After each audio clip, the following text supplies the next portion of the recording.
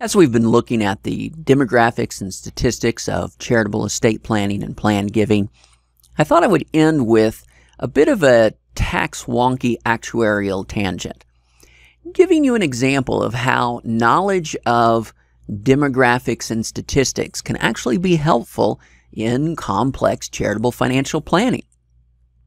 So it helps to have a little bit of knowledge of planned giving, charitable financial planning, to understand this example. But let me go ahead and share with you how this works, even if you're not familiar with this particular scenario.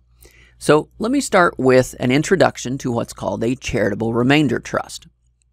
Now, in other sections and courses, there are other lectures that go into this in much detail, but the basic idea of a charitable remainder trust is a donor sets aside an asset, takes payments during life from that asset, and anything that's left over at death goes to the charity. Okay, that's basically how it works. Donor makes this transfer, takes payments during life, anything left at death goes to the charity. Now, that donor gets an immediate tax deduction as soon as the donor transfers something into his or her charitable remainder trust. The reason that the donor gets an immediate tax deduction is because this charitable remainder trust is irrevocable. It's fixed, meaning that the payments during life are a fixed percentage of whatever is in the trust, or they could be a fixed dollar amount, and it is irrevocable that whatever is left over is going to go to a charity. Now, in some cases, the donor can switch which charity, but it's got to be a charity. Okay, so this is how a charitable remainder trust works. Now, just to keep in mind, charitable remainder trusts are very tax efficient for a number of reasons. One, there is no upfront capital gains tax at the sale. So let's suppose you have a donor that was getting ready to retire, was going to sell his business. Maybe his business is worth $10 million. And let's say that $10 million, when the person was going to sell that business, that they would get $10 million, but then they'd have to pay capital gains tax on that. And let's say they're paying both the capital gains tax and the net investment income tax, which means they're paying 23.8% at the federal level. And let's stick them in California, so they're paying another capital gains tax of 13.3%. And of course, they're going to be capped out from being able to deduct that state capital gains tax from the federal tax, so they're just paying it straight up. So what that means is that $10 million that they get from the sale of their business, it immediately comes down, and it's only $6.3 million because of the combined state and federal capital gains taxes. So that $10 million became $6.3 million, and the person has to learn how to live off of the $6.3 million that they've got left over, right? However, there is an alternative. The alternative is they could take that $10 million asset, put it into their irrevocable charitable remainder trust, and sell it, and the full $10 million stays untouched by capital gains tax, stays in this trust that can be managed by the donor or somebody the donor selects. So what happens is the donor gets payments for life off of the entire $10 million unreduced by capital gains taxes. Okay, that's a pretty cool deal for the donor, right? On top of that, because it's an irrevocable trust that at the end of life is going to make a transfer to some charity, the donor gets an immediate tax deduction for that. Okay, on top of that, you get tax deferred growth inside the charitable remainder trust. So let's say the charitable remainder trust assets are invested in the market, and we get a crazy big spike in the market. How much of that, and so you get a big return in the market, and say you sell all of those assets, that's all income. How much is going to have to be paid in taxes on that income while it's in the charitable remainder trust? The answer is none. all of that growth is tax deferred. The taxes aren't paid until you actually take money out of the charitable remainder trust. So in that way, it works a little bit like a traditional IRA or 401k. There's no taxation that takes place while it stays in the charitable remainder trust. It's only when you pull it out that you pay taxes. So you get tax-free growth on growth on growth in here. Okay, so those are some of the advantages of this particular instrument. Some of the reasons why folks really like them. And one of the reasons that financial advisors really like these is because, number one, instead of managing that $6.3 million that's left over after paying taxes on the $10 million, the advisors are actually managing the full $10 million. And not only that, the advisors can continue to manage even after the client dies if the charity selected is either a private foundation that the advisor manages or a donor-advised fund that the advisor manages. So advisors love these things as well. It's a great way to increase your assets under management because not only do you have the full $10 million, guess what? You actually have more than $10 million. Why? Because you get this massive tax deduction. So all those taxes you were going to have to pay out of your other assets under management, you don't have to pay them now because you've got this massive tax deduction, right? So it just makes AUM go up, up, up. So advisors love these sorts of things. Okay, so that's just a quick introduction to charitable remainder trusts and why they are attractive. Now, there are a number of reasons why advisors who are not familiar with charitable remainder trusts need to get familiar with charitable remainder trusts. It's not just that they're a super popular tool, but it is a tool that the creation peaks in the early 70s.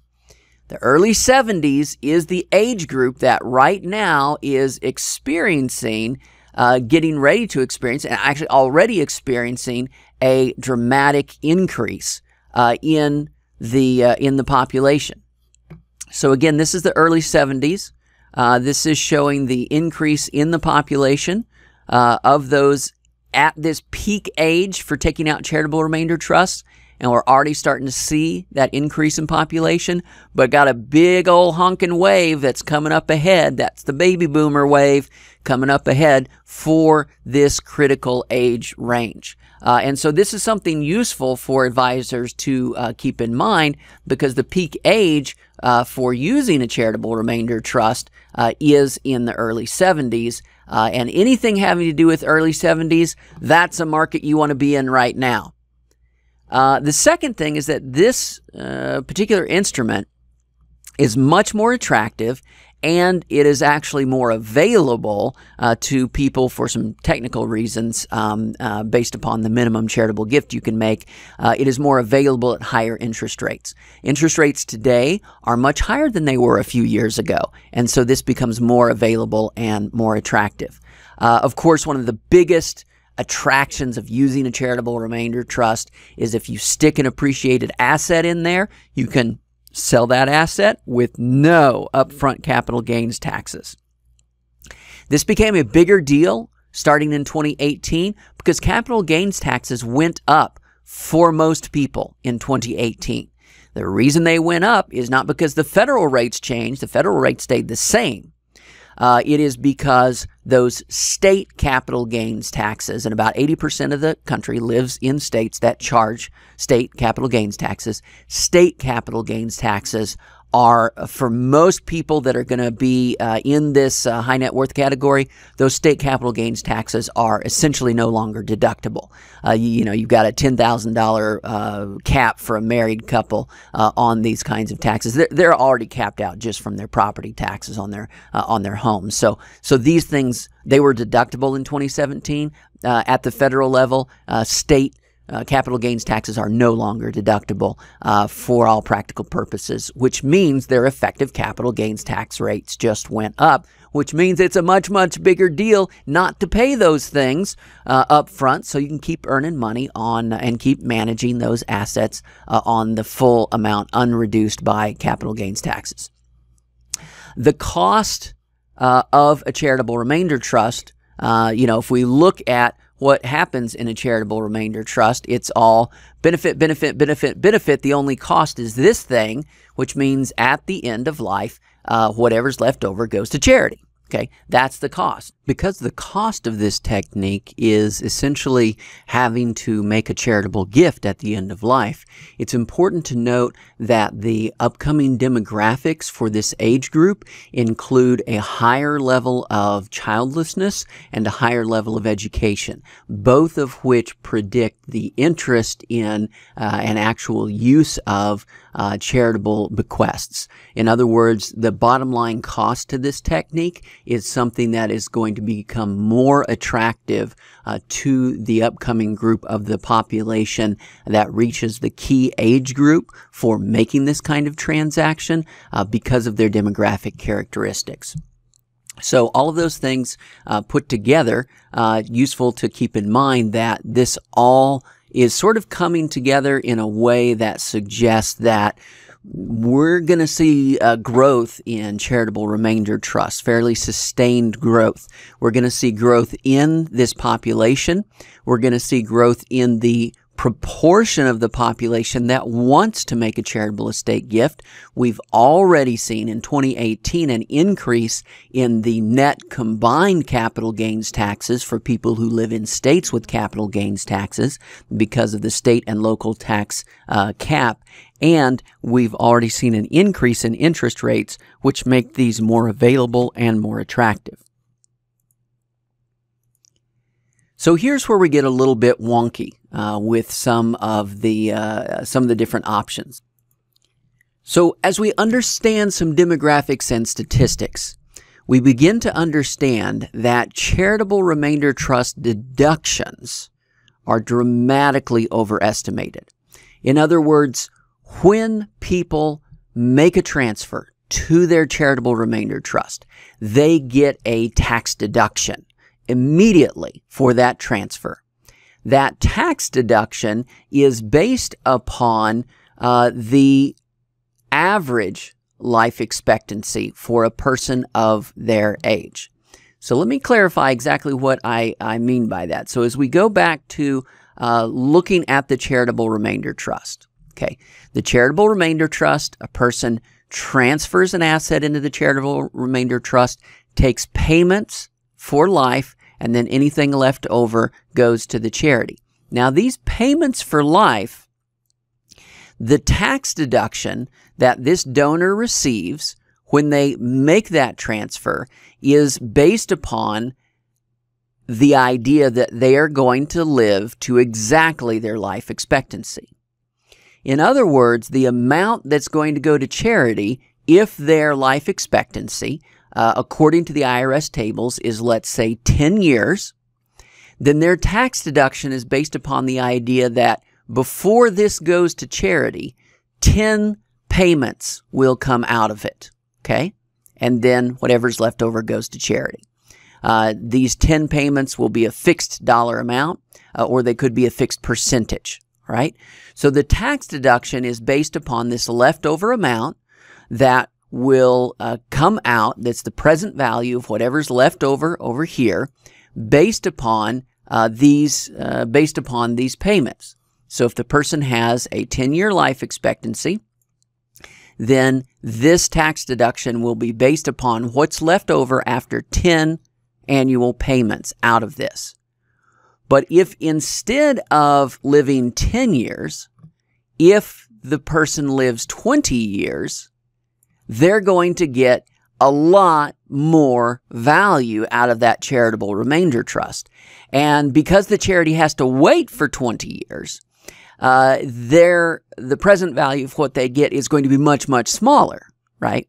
And in fact, it's possible, if these are fixed payments in a charitable remainder annuity trust, it's possible that there could be nothing left over because the person took 10 of these fixed payments instead of 20 of these fixed payments, okay? So the bottom line is, if a person lives longer, they get more money, the charity waits longer, and typically will get less money. At least in terms of present value, they're going to get a lot less because the person got to take payments for a lot more years than was initially projected.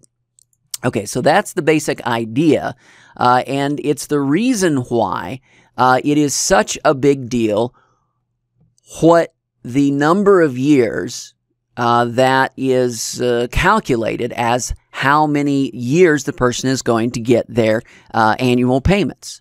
Payments could be annual or semi-annual, monthly, whatever. The deduction is based upon the idea that people who take out charitable remainder trusts will live for the population average life expectancy. Now, this estimation is completely ridiculous for a number of reasons. People that establish a charitable remainder trust are not, on average, going to live the population average life expectancy for people of their age for several reasons. One, sick people don't buy annuities. What is this? It's an annuity. Why is this an annuity? Well, think about it. What does an annuity do? An annuity pays for your life. What does this do? You transfer an asset, you get payments during life, right? So the idea here is that this, because this creates payments during life, something that pays you for as long as you're alive, that's an annuity. You don't make this kind of a bet on getting payments during life if you've got a terminal diagnosis, right? If you know, look, I've only got 2 or 3 years left to live, you don't go buy an annuity. And you don't set up an annuity. And a charitable remainder trust is an annuity. There's the technical form of charitable remainder annuity trust, which uses that word because it's a fixed dollar payment. But the charitable remainder unit trust, which is a fixed percentage payment, is also an annuity in the sense that it pays you that amount only for as long as you're alive. At least that's how almost all charitable remainder trusts are set up. You could actually set a fixed number of years, but that's very rare. So setting up a charitable remainder trust is, in essence, setting up an annuity, something that pays you for as long as you're alive. Sick people don't set up annuities. An annuity is a bet on how long you're going to live. Since an annuity is a bet on how long you're going to live, it's the reason why, again, sick people don't buy annuities. That means if we think about the distribution of people's life expectancy as being something like a normal distribution. These people live a lot longer. These people live shorter. This whole tail of the distribution, most all of it we wipe out. Because most of these people who are going to die in the next 2 to 3 years, let's say, most of these people already have information that they've got a negative diagnosis. They either know they're terminal or they know that they've got some issues. They've got some risk factors, right? Sick people don't buy annuities. People that know they're in this category on the life expectancy distribution, they don't buy annuities. It's one of the reasons why, for example, life insurance companies, they do not use the same life expectancy tables for people who are buying life insurance as compared to people buying annuities. Because they know sick people don't buy annuities. They have to use a much longer life expectancy that's somewhere over here, not somewhere here, because this tail gets cut off. Okay, so number one, sick people don't buy annuities. Number two, we've got the reality that wealthy people live longer. We've already looked at some of the demographic realities of that. Beyond this, people with charitable estate plans live longer than others of their same wealth. Now, as I've mentioned before, wealthy people live longer for a couple of reasons. One, and we can look at some of the data on that. One is that wealthy people have access to all sorts of good things, healthcare, living where there's good air, safe neighborhoods, all of that. But also because fundamentally people that have health-related concerns, they are less likely to be able to run effective businesses, get the highest paying jobs, all of those sort of competitive things. So it works both ways. So when we look here, and this is from a national study just showing the average age at which people died in different wealth categories, we see that as we move up to higher wealth categories, people on average live longer. This study also has whether they have a charitable estate component, and you see these dotted lines. This is for men. This is those with a charitable component compared to the population as a whole. This is for women. We see that actually these people live even longer. And so consequently, you put those two things together, and what you're going to get is you're going to get a much older age of death with people who are wealthy and people who have an interest in making a charitable gift. So wealthy people live longer. Charitable remainder trusts are large transactions conducted only by high net worth individuals. So only wealthy people set these up. And only people who are okay with having a charitable estate plan set these up. Okay. So what happens when we put all these factors together? Well, the result's pretty extreme, and we actually know about how extreme it is. There was a really cool study that came out a few years ago. This was just in a conference presentation, but from that conference proceedings, this was a study that looked at 5,000 charitable remainder trusts, just about 5,000 charitable remainder trusts. And it looked at the period from 88 to 2006. Just not quite 5,000 unique donors because a handful of them had set up more than one charitable remainder trust.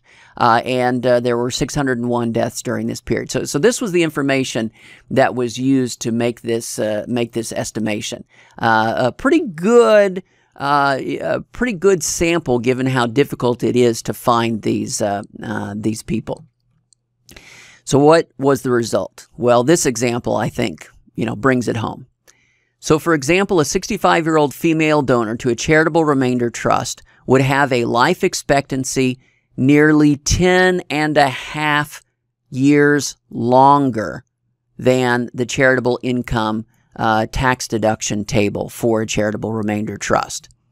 Another way to think of it, if a 65-year-old female donor funds a charitable remainder trust, the donor will receive a charitable income tax that is overstated by approximately 250%.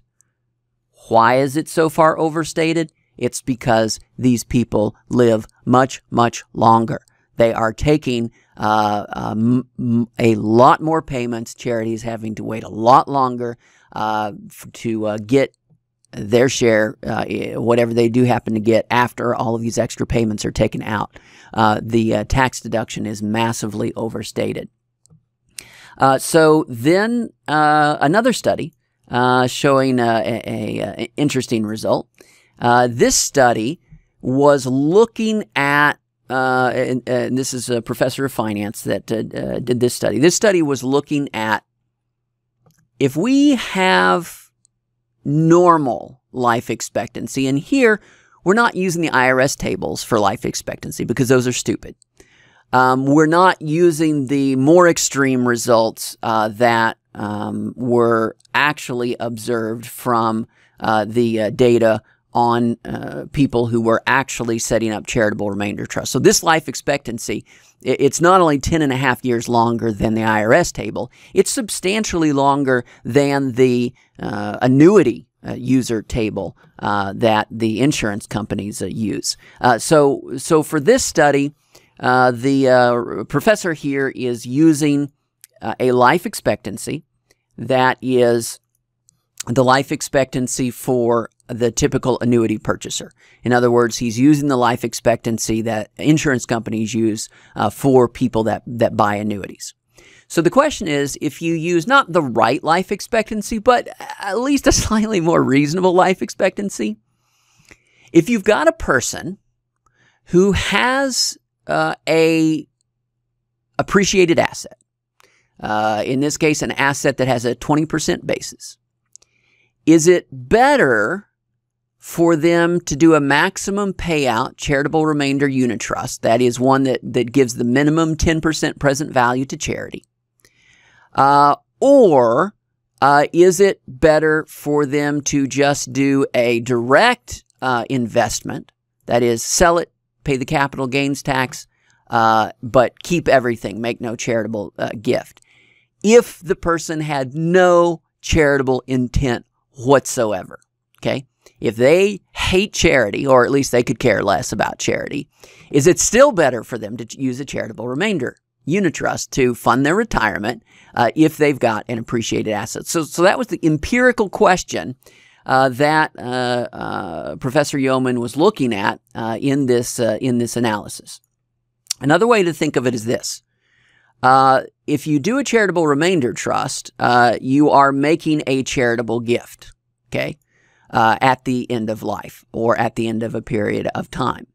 In addition, you're getting a series of tax benefits. Don't have to pay upfront capital gains tax. You get an immediate tax deduction. Your earnings in the meantime are tax protected. Okay. So the question for this was essentially, if you had somebody who did not want to make a charitable gift, like they don't care about charity at all, was the cost of this charitable gift, was it greater or less than the tax benefits that you get from using a charitable remainder trust? That's another way of thinking of what this study did. So here's how the study was conducted. The study was conducted doing a Monte Carlo simulation of 3 million retirement lifetimes. Now, why do you do it this way? Well, you do it this way because we're dealing with uncertainty. We don't know how long the person's going to live. So the lifespan used the annuity purchaser life tables. So that's what that means. Uses the annuity purchaser life tables. But this was not the simple calculation that just says, oh, okay, everybody is going to live up to precisely their life expectancy under the annuity tables. No, no, no. This actually looked at, with 3 million retirement lifetimes, actually looking at the distribution of life expectancy that you would actually observe, which is, again, something that looks like this, where this is right now today. Some people are going to die in the next year or two. Some people are not going to die for 30 years or more, 40 years or more, whatever, depending on their age. So this was for an age 60 male, age 55 female. So we say, okay, this is somebody approaching retirement age. So because there are 3 million retirement lifetimes, we're looking at all of these possible ages at death, okay? So in some cases, in some of these retirement lifetimes, people set this up and then they died right away, okay? In some cases, they set this up and then they lived for another 40 years, okay? So all of these are being observed in these 3 million retirement lifetimes. The other thing that's happening here is that returns are being varied. And that means, and so for that variation, he used the historical large cap standard deviation. Now, what this means is that in some cases, people made this transaction and they, as soon as they put the assets into the charitable remainder trust, the assets went way up and they stayed up, right? In some cases, the assets went way up and then they came down. In some cases, the assets went way down and then they came back up. In some cases, they just stayed flat, right? Basically just following all the different things that had happened at all the different historical period for large cap stocks. So the idea here is with 3 million lifetimes, retirement lifetimes, we can run every single scenario. Every single scenario of what's happening with how long the people lived, and every single scenario that was living that was depending upon how much return they got. Now, why is this important? Well, if you recall, one of the advantages of a charitable remainder trust is that with a charitable remainder trust, as long as that asset is in the charitable remainder trust, as long as it's in here, there's no taxation in here. The charitable remainder trust is, in fact, it is a tax-free entity. It is an exempt entity. No taxation taking place in here. Taxes only happen if you pull and when you pull money out of the charitable remainder trust. Well, what that means is that if you get an enormous gain in the charitable remainder trust. You know, you invest these assets and the market goes way up, okay? And then you sell that, you take a big gain, or let's say you have maybe high income, and apologize, I can't write very well with the mouse here. So in either case, if you have big gain, big income, no upfront taxes on those things, okay? Taxes don't come until you actually pull it out. Well, so what that means is that if you have a market that creates massive short-term income or massive short-term gains that you sell, if this was not in a tax-free account, you would immediately get hit with taxation on that. But because this is a tax-free account, what that means is that when the market goes way up and you take that big income or that big gain, you get to keep earning money on all of that. You don't have to have the market go way up and then you've got to come back down here because you had to pay taxes, and the IRS got their share of stuff. You know, the IRS takes their chunk out of it. That doesn't happen in a CRT because a CRT is a tax-exempt entity. So that's one of the reasons why it matters that you need to vary the returns, because if you have big spikes, the charitable remainder trust becomes even more valuable because you're tax protecting those big spikes. Okay, so the theories, so the other estimations are for seeing which is the better strategy, using a CRT or not using a CRT. Assuming a 20% basis asset, that means this is an asset that the person, you know, let's just say to keep it simple, shares of stock they paid $20 a share for, they're now worth $100. Okay, so that would be an example of a 20% basis asset. And the assumption is that the person is going to consume 2.8% of the total initial investment. So, for example, if it's selling a $10 million business, they're going to consume 2.8% of that $10 million each year. Okay, so those are the assumptions going in. So here is what happens, and it's an interesting way that this was measured, where you've got the direct investment in the one scenario, and the maximum payout charitable remainder unit trust in the other scenario. Now, maximum payout means that the charitable gift is at a minimum, meaning it's a 10% present value calculated charitable gift, okay? With the direct investment, if you sell it, pay, and in this case, it was just federal capital gains tax. Of course, this would be dramatically different if you're in a state that has state capital gains taxes as well, so your capital gains tax rate is higher. You know, if you're in a state like California with 13.3% top capital gains tax rate, this would dramatically make this much, much worse. So what happens is in the direct investment, the person ran out of money, in 9.9% of the 3 million cases. So that is considered to be, in this case, that's considered to be a failure. The person ran out of money, okay? That happens because of market variations and the person living too long, right?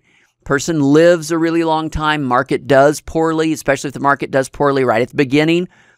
9.9% of the cases, so about 10% of the cases, the regular investment failed. So just to go back to our scenario, what this means is a person who has a 20% basis asset that pays the capital gains tax up front on that. And we have a married couple of this age, and they experience lifespan that matches this table, meaning that you know, there's all of these different distributions of how long they're going to live. And their returns could vary, just as they varied historically with large cap, and they consume 2.8% of the initial investment every year. So again, if their initial asset was a $10 million asset, they're going to consume 2.8% of that every year, but they're going to inflation adjust that consumption so their standard of living never changes. Okay, so that's the assumption. Now, if they just sell it and pay the capital gains tax, and then invest it, and of course pay taxes on all the income, on all of the capital gains that they have with those investments in the meantime, this strategy will fail 10% of the time, meaning that 10% of the time in these 3 million retirement lifetimes, 10% of the time, these people are going to run out of money. Okay? So that's with the normal investment. Now, with the maximum payout charitable remainder unit trust, that fails 7.9% of the time. Now, here's an important issue. The failure rate is, of course, less, 7.9%, better than 9.9%. So, yay, we choose the charitable remainder trust. But there's also a big difference. When this fails because people run out of money. In other words, they're consuming that target amount. And again, that target amount was what? That target amount was 2.8% of the initial investment that is adjusted for inflation. That amount they are consuming every year, no matter what. Okay. Now, if you have it just in a regular account, what that means is that you're going to consume that amount every year, no matter what. And the only time that you can't consume that amount is if you're flat broke. Okay. Failure is 9.9% of the time. With the charitable remainder unit trust, failure was when the payment coming from the trust fell below that 2.9% amount that was inflation adjusted, that was the retirement goal.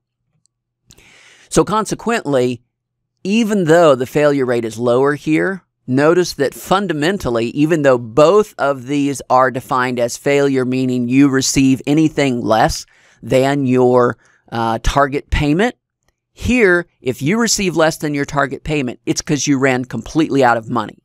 Here with the charitable remainder unit trust, it's because you got a payment that was somewhat smaller, but you're still getting a payment. So even with that difference in the practical reality of what failure means, even though, yes, failure in both cases is not receiving your full payment amount, but here, the rest of your life means you're flat broke, and here it just means you get a smaller payment. Here, even under that difference, charitable remainder trust less likely to fail. We can look at it in another way. The average present value of the total dollars consumed, so this was the average, is 52.88%. Average present value of the initial dollars consumed, only about 53% here. Why are these so similar? These are so similar because if the plan doesn't fail, so for 90% of the cases here, and for 92% of the cases here, the amount consumed is identical.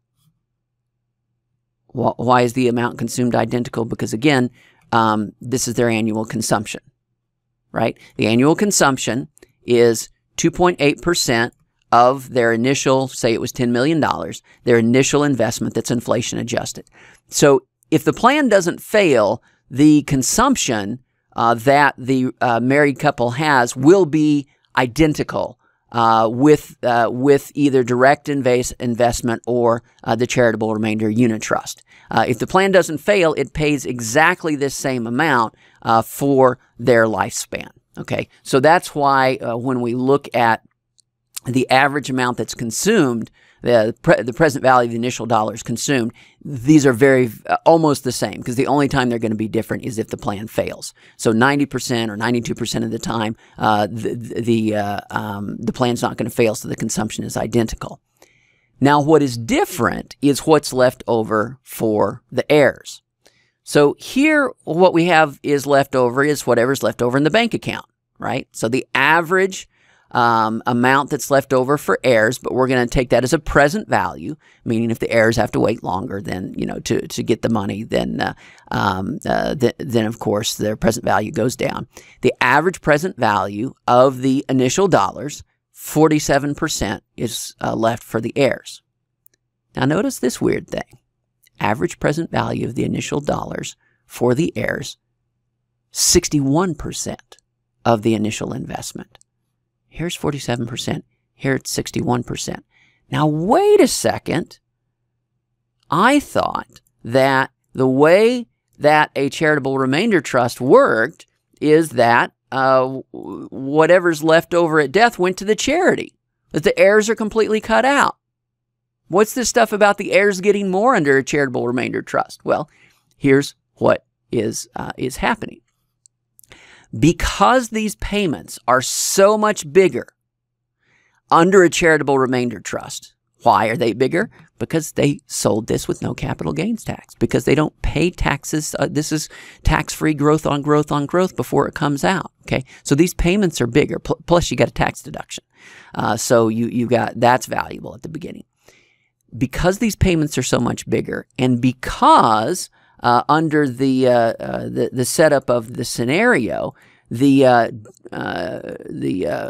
donors or clients, it doesn't matter how big those payments are from the charitable remainder trust. They are actually consuming exactly the same amount.